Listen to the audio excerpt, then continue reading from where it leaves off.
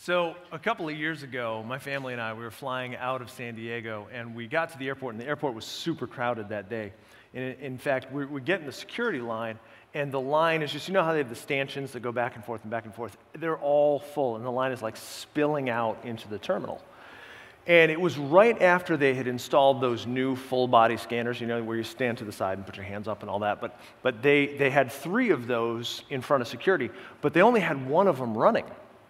So part of the reason this line was so long is that everything's bottlenecking in this one group that has to go through this body scanner. So, you know, everybody, as we all do at the airport when we're waiting, we're like, you know, checking our watch, and are we going to miss the flight? And everybody's kind of getting stressful, but, you know, waiting is kind of part of life. But the guy in front of me, he's like taking it to a whole new level, right? He's hands on the hips, crossing and uncrossing the arms, and just sighing as loudly as possible so we can all understand, but maybe we're inconvenienced, but not as much as him. So this one scanner's open, the other 2 are closed, and he starts getting mouthy with the TSA agents. Always a good strategy. And he says, hey, don't you see there's a long line here? How about you guys open up those other 2 machines? They're focusing on the passengers, and then, maybe a minute goes by, and he's like, hey, seems like a lot of you guys are standing around doing nothing. Why don't you guys open up those other 2 machines? We get this line moving a little bit, right? And he starts that thing where he's looking around, waiting for all of us to be like, yeah, you tell him. And we're like, right? So finally, he just gets to a point where he's had it. So he goes, hey, the taxpayers pay your salary, so I'm kind of your boss. Why don't you go ahead and open up those additional 2 lines, buddy? And at that point, the TSA agent looks up and looks at the guy, right? To figure out, who's the guy who's getting a little lippy? And it dawns on me because I'm standing next to the guy who then turns and looks to me as if I'm supposed to be like, yeah, or give him a fist bump or whatever. The TSA agent looks at that guy and then looks at me like I'm with him. And I'm like, I'm not with Osama bin complaining over here. He's on his own. And in that moment, for me, it was like, you know what? I don't want any part of his negativity. Because the bottom line is that in life, there are few things less attractive and less appealing than anger and negativity. And there's a reason that I bring that up, because I really feel like we have a problem when we talk with people about Jesus. And that is that we, the big church, I don't mean locally Eastlake, I mean the big church of Christians in the world today, we have a perception problem. And the perception problem is, we're kind of negative. We're kind of negative, and it makes it hard for people to hear us when we talk about Jesus. And I think it closes down relationships, and it builds walls. So we're finishing up this Essence series this weekend, and we've been looking at these crucial elements of the Christian faith. In week 1, we talked about this notion that we're not sinners who sometimes get things right. We're saints who sometimes get things wrong. In the second week, we talked about being complete in Jesus, this notion that Jesus plus nothing is everything. And last week, we were talking about the righteousness of Jesus. Basically, being right with God, it's a gift. It's not something that we earn. And once we do that, our lives are really hidden in Christ. And in this week, the 4th week, the final week, I want to look at a passage in the book of Colossians that really talks about an additional essential element of the Christian faith. Now, I want to talk about what Colossians is, just in case you're going like, I'm new to this series. Hey, I'm new today, or I don't really know a lot about the Bible. Like, I hear these words. What does that mean? Well, Colossians, it's a book in the Bible that's a letter that was written by a guy named Paul. And if you grew up in church, you might have heard of him referred to as the Apostle Paul. If you grew up Catholic like me, you've heard him referred to as Saint Paul. And he wrote this letter to a group of believers in a place called Colossae. And he was basically telling them, look, this is what it means to follow Jesus. This is what's involved in following Jesus. And it's important for us to understand that the people he was writing to in this place called Colossae, they weren't like in this town where everybody believed all the same stuff. In fact, Colossae was very diverse in terms of the religious belief that was held by the people there. You had certainly the Jewish people who held to the traditional Jewish customs and faith, and then you had a group of people called the Gnostics. I don't have time to get into what Gnosticism is, but it's sort of a separate faith, very different from what Christians or the Jewish people would believe. And then, believe it or not, there was sort of like this angel cult group that was there as well. And then there was another group that was the Christians. So there's this diversity of belief in this town, and Paul is writing to these people about, hey, here's how you do life as a Jesus follower in this diverse environment. And here's what he wrote in chapter 4. It's really interesting. He wrote this: live wisely among those who are not believers, and make the most of every opportunity. Let your conversation be gracious and attractive, so that you will have the right response for everyone. See, Paul is giving the people of Colossae this basic how-to of interacting with people who don't necessarily believe the same stuff as the Christians do.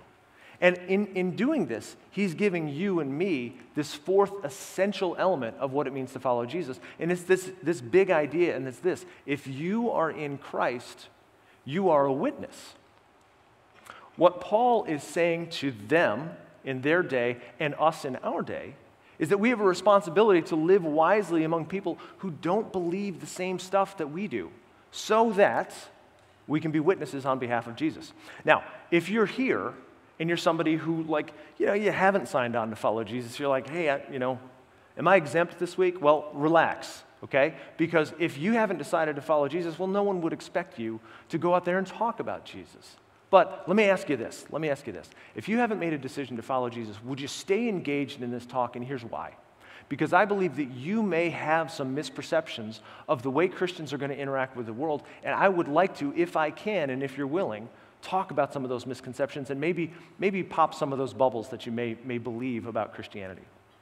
Now, I use this word witness, that it's our responsibility as Jesus followers to be a witness, and I use the word witness for a reason, and that's this: a witness just has to talk about what they've seen and experienced. That's all a witness does. My friend Brett, he lives in Las Vegas, and he was sitting at his house one day, and his phone rings.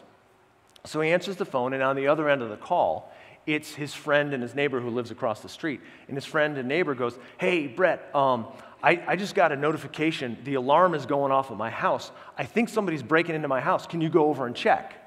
And Brett's like, well, did you call the police? And his friend's like, no, I'm going to call them right after I get off the phone with you. Can you go take a look first? Now, Brett is a former fighter pilot, which means that he's both really brave and also a little bit crazy. And I say that because there are a lot of aviators who go to this church, and you are all super brave and a little crazy. And we're glad that you're on our team. But generally, if you fly planes for a living, you got a little extra dose of bravery. Because I'll tell you what, if I got that phone call and somebody was like, hey, I'm going to call the police after you go check, I'm like, hey, I got an idea. How about we both call the police and I'll watch from the window? Because I'm not going across to see if your house is getting robbed, but not Brett. No. He, like I said, he's brave. He gets out his phone and he starts filming it. And he walks across the street, and sure enough, in front of the house, there's a Tahoe parked with the back open. And these guys are running out of the house because the alarm's going off, and they realize they're in trouble. And he's just filming the whole thing. And finally, the last guy comes out, and he's the driver of the car. And he looks at Brett, who's filming the whole thing, and he's like, oh, yeah, this is my friend's house. And Brett's like, no, it's not. That's my neighbor's house. And the guy gets in the car and tears off down the street. Well, sure enough, the police find these guys, catch these guys, and the whole thing goes to trial. And Brett is called in as a witness. And so the prosecutor says to Brett, well, can you identify the men that you saw that day? And he goes, yes, it's those criminals sitting right over there. And the defense attorney's like, hey, objection, you can't refer to them as criminals. He's like, oh, I'm really sorry. Yeah, it's those guys right over there. And sure enough, they get convicted, they go to jail. But here's the important thing about Brett's role as a witness. It wasn't his job to be the prosecutor. It wasn't his job to convince everybody and argue with everybody that what he saw is true and right. What his job was simply to say, look, this is what I saw. I know what I saw, and here's what I saw. All he had to do was tell what he had seen. And that's our job, to be a witness. That's really the extent of it. We don't have to argue with people. We don't have to belittle what other people believe. We just have to be honest about what we've seen and what we've experienced. So here's the challenge for you and me, and because it brings up a lot of questions. Because a lot of us, me included, we can struggle with this. The first question is this: how can I live my life as a witness?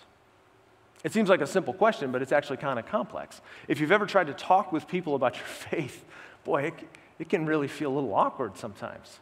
So how do you get it done? Well, the first step is very simple. It's this: be wise. Oh, you're thinking, be wise. Thanks, Captain Obvious. That doesn't really help me. That's not very practical. Be wise. How do I do that? Well, being wise simply means this, that you and I have to be thoughtful about how we do this. If I walk around with a bullhorn shouting at people about Jesus and telling them they're wrong and I'm right, you know what?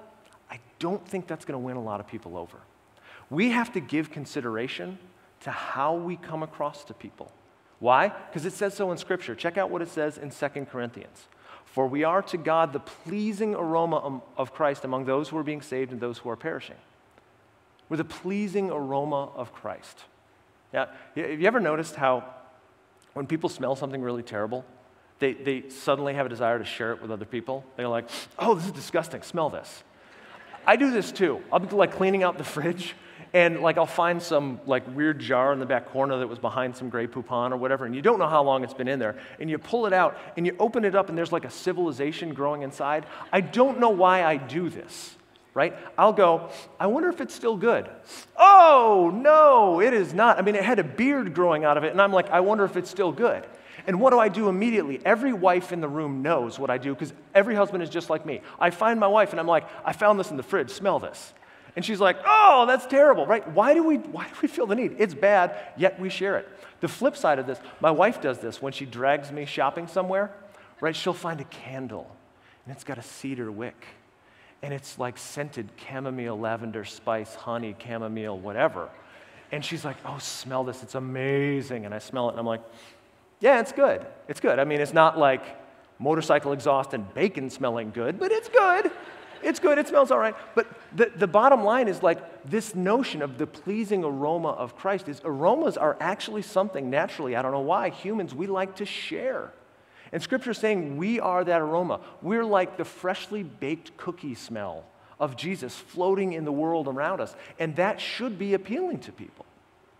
And just like that very first scripture that we looked at from Colossians 4, it said we've got to make the most of these opportunities to be the pleasing aroma of Jesus. Now, that doesn't mean we have to go around and be happy and pretend we're happy all the time like we're Ned Flanders from The Simpsons. That's not what I'm saying. But we've got to be aware of the way that we come across to people. Because if we're just constantly interacting with the world like we just ate a lemon, I don't think that's going to be real friendly to people. My mom used to tell me my face would get stuck that way, so I'm going to stop doing that. A while ago, our family was at this gathering, and there were a lot of different people that I didn't know, and they were from all over the place, and there were people who go to church, and there are people who don't go to church, and just a lot of people I'm getting to meet. And the person who was hosting it asked a guy I know who's a Christian to say grace before the meal, and I think a lot of people there were like, ooh, I've heard about grace. I don't really know what that is, but okay. So the guy had the opportunity to pray in front of people, and so he said, oh, let's pray. Lord, we're just so concerned about this bad old world. And things are just so terrible. And people are walking away from you. Amen. And I was like, well, that wasn't really very uplifting. And I felt like I wanted to go to the other people who were there and be like, hey, I'm a Christian too, and party rock is in the house tonight. Like, I want to do something to go like, we're not all depressed. We're not all sad. Like, yeah, there's tough things in the world, but like, we're hopeful. Jesus is good news. And it was really uncomfortable in that moment. But we've got to think about these things like, you're going to have opportunities. So it brings up this question, how can I make the most of every opportunity? Because sometimes it feels like we miss those opportunities. How can I make the most of every opportunity? Well, to be honest with you, you can't make every conversation about Jesus, and please don't, because you're going to creep people out. If you're in the grocery store and somebody comes up to you and you're just pushing your cart down the aisle and they go, hey, do you know where I can find the bread? And you go, no, but I can tell you where to find the bread of life, and that is Jesus Christ, the Lord and Savior. And if you will come unto him and repent of your sins, you can have a new life forever with him in eternity right now. If you do that, they'll be like, wait a second, I'm just trying to find the sourdough, man, right? You can't take every opportunity and just bam with people about Jesus, because you know what? They're really not open to it in that moment. We've got to pick our spots. And when we do so, and there's a non-awkward opportunity to talk about faith, we need to be ready. That's our job. Just be ready. It's just as simple as that. We're going to have opportunities, and when we have them, we should be ready with a response. Take a look at this verse from 1 Peter. Always be prepared to give an answer to everyone who asks you, to give the reason for the hope that you have. But do this with gentleness and respect, keeping a clear conscience, so that those who speak maliciously against your good behavior in Christ may be ashamed of their slander. There's two key elements to that verse, and I want to point out both of them. The first is this, and I want you to underline this. Always be prepared to give an answer to everyone who asks. It doesn't say, bludgeon everybody you meet with your opinion. It doesn't say that in Scripture. It says, be ready when people ask, which suggests there's a conversation, there's a dialogue, it's a two-way street, there's some give and take, it's organic. For me, the practical application of this is that I try to make my conversations with people when I'm talking about issues of faith, I try to make it so they're not arguments about the existence of God. Because you know what arguments mean? I'm trying to win a debate. And if I win the debate, somebody else has to lose the debate, and then they feel like they've lost. And you know what? When people lose, they're not real open to what I have to say. And I tell people what my experience has been, and if they ask me a question and I don't know the answer to them, you know what I say? I don't know. I don't know. I think that's a big reason that a lot of us are intimidated in talking about faith, because we're like, well, I don't know all this stuff about the Bible, and I don't really have all this knowledge, and I'm afraid they're going to ask me something I don't know. You know what you can say? I don't know. It's a perfectly acceptable answer. I learned this in parenting. It took me a while.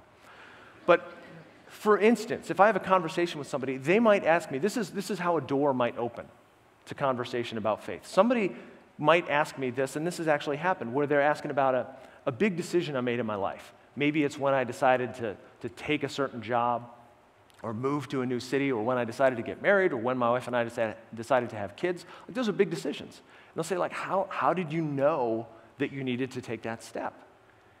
And for me, I can't answer that without talking about Jesus. I can't. It would be dishonest for me to talk about that without talking about Jesus. So here's what I'd say. Well, the way I'm going to answer this, it might strike you as like a little like spiritual or cosmic or whatever, but honestly, here's what I do when I have to make a big decision is I take it to Jesus, and I say, Jesus, I'm trying to process through this, and here's what I think, but I need your wisdom in the middle of this. And what's your will, and what is the best thing for me to do in light of what your plans are for me and for my family and for what we can do in this world? And then when I have that sense of peace that what I'm doing lines up with what he wants, you know what happens? I don't second guess my decision, because I've got a lot of peace about it, because I feel like, I'm in line with what God's telling me to do in my life. And that's what I'll tell people. And you know what I find is sometimes that opens the door for more conversation about spiritual things and about Jesus, which is great, because they'll go, okay, I don't even understand what it means when you talk about the will of God. How do you know the will of God? Well, that's a great thing to be able to talk about. But to be perfectly honest with you, sometimes they look at me like a third eye has grown out of my head, and they think I'm weird for talking about this Jesus thing. And you know what I do at that point? I drop it. I just go, okay, I told them the truth, and if they're not really feeling open to what I have to say beyond that, that's okay. The second element that I want to talk about, and I want you to circle this in the Scripture. It says this: do this with gentleness and respect. Circle those words, gentleness and respect, because it's really important. I want to be the first to say, I have not always done this well, and I still don't always do this well. I need to do better. But I think it's fair to say that we, as a church, and I don't just mean locally, I mean the wider church, we could stand to do a little better on this one. I don't know if any of you have heard, because it's kind of been off the radar. It's not been like a big thing in the news or whatever, but there's a presidential election coming up soon. And I'm sure most of you didn't know about that.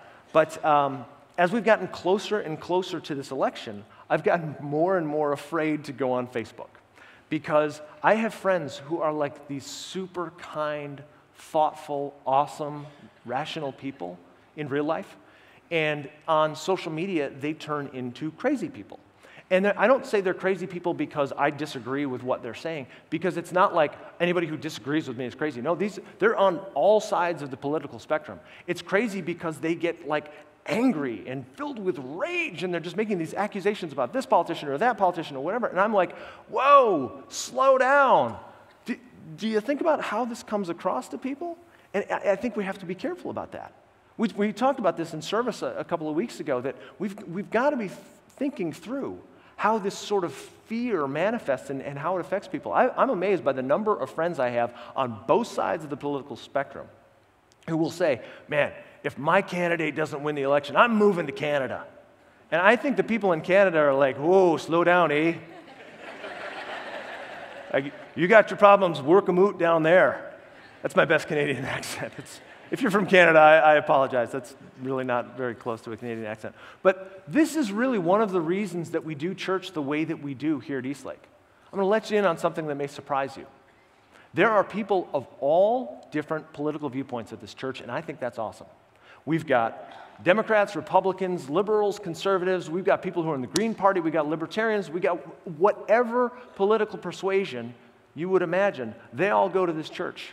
And do you know why that is? Because we have an important value here, that disagreement doesn't equal hatred. There's a difference. It's okay for us to disagree about public policy. That's fine, because just if you and I don't see something the same way in the civic sphere, that doesn't mean that I hate you. It means we disagree about something. Newsflash, my wife and I don't agree about politics. We debate politics all the time. It's not a prerequisite that my wife sees the world the same way I do politically for us to have a successful marriage. I actually like the fact that we can debate this stuff. And you know what? Crazy thing, I might be wrong. More often she's wrong, but I'm just saying.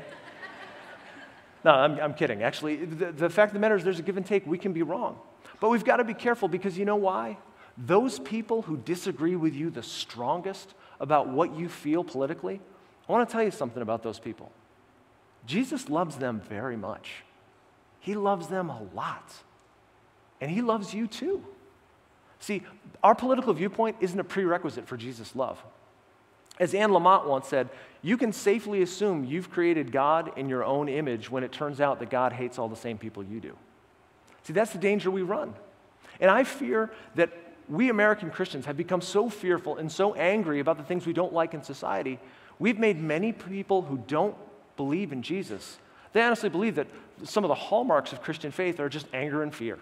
That's really kind of what we're all about. And that troubles me. And to push it further, yes, our country has really substantial issues, and we've got to resolve those issues. And we need to be engaged in those discussions. I am not advocating that you withdraw from the civic sphere, that you not have a political opinion, that you not engage. Far from it. I think it's our responsibility to be engaged, but I think it's our responsibility to be engaged with respect, with decency, with kindness. Because yes, we need to fix things, but if we are characterized by our complaining, we're going to have a big problem. The bottom line is this. Instead of telling God, oh, we've got all these big problems, we need to be saying, problems, we have a very big God. And I think if we say that, the world is going to go, you know what? These are hopeful people. They maybe have an answer. The last question we have to ask is this: how can I share my story? See, if you and I are witnesses, all we're responsible for is sharing our story, saying what we've experienced, what we've seen. And just like my friend Brett in the story I told you earlier, we just have to go, well, this is what I saw. The thing is, a lot of us think we don't have a story, but every one of us does. Most of us don't think our story is amazing, but the bottom line is that your story might be meaningful to somebody else, because even if it seems unremarkable on the surface, sharing your story allows somebody else to go, me too. Me too. I experienced that. And even if you think like, man, the way I feel about things, the way I look at things, you know what? Nobody else feels the same way. Well, I'm going to let you in on a little secret. You're not that unique. We all bump into a lot of the same stuff. And so even if you think, man, I'm the only one who's ever struggled with this, you know what? You're not. And if you can share your story, there's somebody else out there who maybe struggled with the same thing who can go, man, I thought I was the only one. That's someone I can relate to. That's someone I can talk to. And so the best way that we can share our story is simply this: be intentional. What does that mean? Well, it just means we give some consideration to how we talk about our faith with people, and then take the opportunity to talk about faith when it comes up. The Voice translation of the very first scripture that I referenced phrases it this way, and I love this: make the most of every moment and every encounter. See, if you're open to this idea, God is going to use you in ways that are going to surprise you. I have certain relationships and certain environments that I actively seek out because they're places where I'm going to interact with people who are different from me. And they see the world differently than I do. And they believe different things than I do. Now, I want to be super clear about this. That's not 100% of my relationships, because you know what? That's not healthy either. You need to also have relationships with people who can encourage you and strengthen you in your faith. There has to be a balance of this. But if it's only people who look at the world the same way that you do, you're missing out on an opportunity to reach out to people. You've got to cultivate these relationships with people who are a little bit different from you. And if you make an effort to consistently reach out, I think you're going to find you can break down some walls and have some conversations about Jesus. You know, one of the things I'll tell you up front, if you and I are friends on Facebook or social media or whatever, you might be surprised, like, hey, the pastor, he didn't put a lot of spiritual stuff on Facebook. Why is that? Well, actually, there is a reason.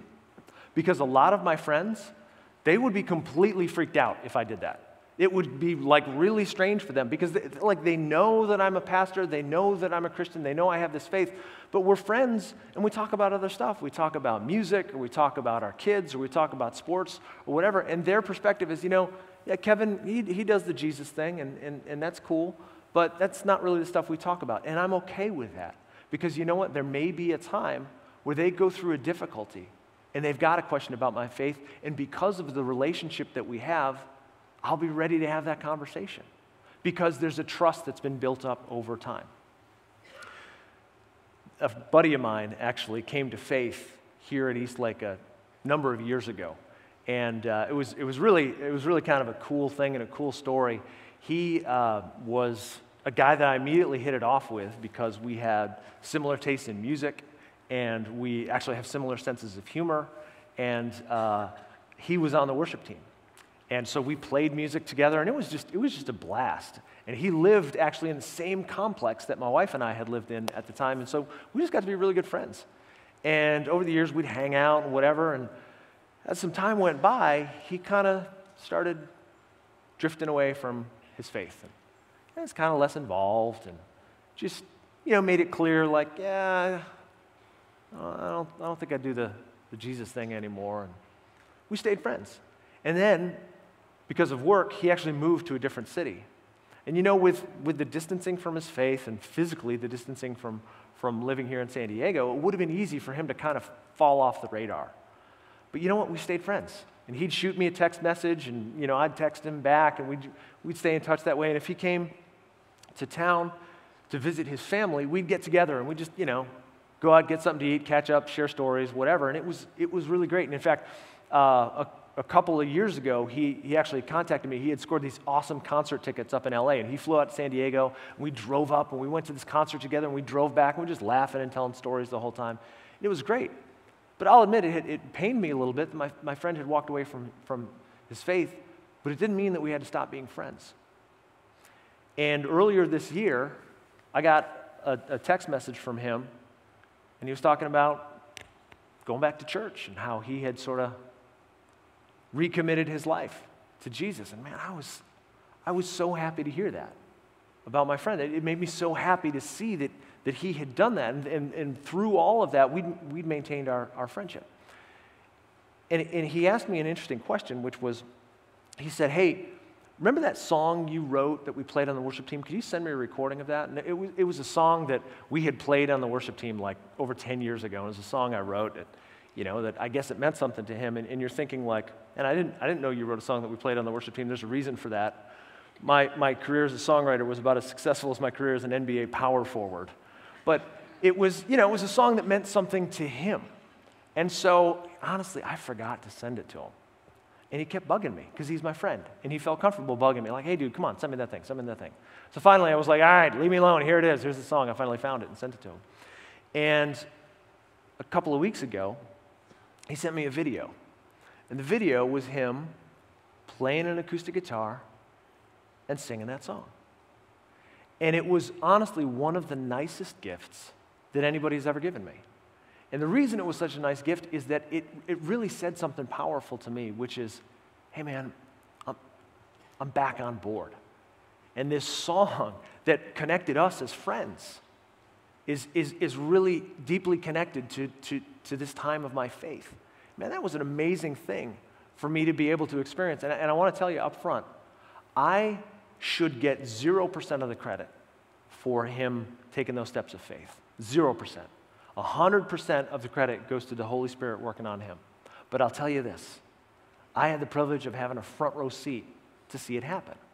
And that's amazing, that God gives us this opportunity to just sit in the front row and watch what he's doing in people's lives if we're engaged in relationships with them. So I think what we've got to do is to seize these opportunities, to be wise, to be ready, to be intentional, so that people who feel like they're far from God will know that there's a God who loves them right where they are and can meet them there. So here's what I want you to do. I want you to take out that connection card. I want you to look at the left side, and it says, this week I will. What can you do this week that connects to this idea of being a witness? Well, let me ask you a couple of questions. If you're here and you're a Jesus follower, who are you in a relationship with that you're tempted to just kind of disengage with? Now, important clarification. If the relationship is abusive, damaging, unhealthy, you need to go ahead and disengage, right? Separate sermon, but go ahead and disengage from abusive, damaging, unhealthy relationships. I'm not talking about that. I'm talking about the person who's just kind of, they're right on the edge of your radar screen, and for whatever reason, circumstances of life, they're kind of falling off. What can you do this week to reach out to that person? Send a text message. Give them a call. Just say, hey, how you doing? Who's a person you're not necessarily in a relationship with that you could actually reach out to because they kind of just, they could use a friend? Who's that person? Or is there a person who was engaged in walking with Jesus that you know and they kind of fell away? They just kind of like unplugged from that. Is there a way that you could plug them back in? Is there a way that you could just reach out and be a friend to that person? Now, if you're not a Jesus follower, you're like, man, this is awesome, I'm off the hook. I have a challenge for you. And that's this. Would you be willing to stick around this place and be who you actually are? Here's what I mean. I don't want you to feel the pressure of like pretending to be something you're not at this church. If you have doubts, if you have questions, you're not sure about all this stuff, here's my challenge for you. Would you keep coming? Would you come back next week? Because we want to know you and be your friend just as you are. Next week, we're starting this brand new series, and it is a great opportunity to invite somebody to join you for a service here.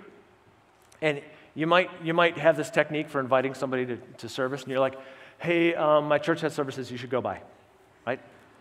Do not do that, okay? That's awkward and unsuccessful. What you could say is, hey, you know, I think I probably mentioned, like, I go to this church on the weekends, and it's kind of fun. If you would want to come, hey, you could come with me, and I could even pick you up, and we could sit together, and then actually pick them up, or meet them here. Don't have them go alone. Check their kids in to the kids' ministries, and then come and sit with them at the service so they're not sitting by themselves. And after the service, invite them to your friends at the church. And if your friends at the church are weird, after the service, do not invite them to meet your friends at the church. But be a host to someone who is going, I'm not really sure how to do this. Because I believe that the Holy Spirit is asking you and asking me to be a witness, to be wise, to be ready, to be intentional, so that we can share our story with people who trust us enough to be open to what we're saying and ultimately open to what Jesus has for them in their lives. Let me pray for us. Jesus, I ask that you would open up doors for us, that we could be wise, and that we would be ready and we'd be intentional in all of these relationships to just talk about you, to talk about you in a way that is respectful, but also is honest and straightforward. And that we could be that aroma of you, that people would sense your presence when they're around us and when they speak with us. so that we could reach them and let them know how very, very much you love them. It's in your name that we pray. Amen.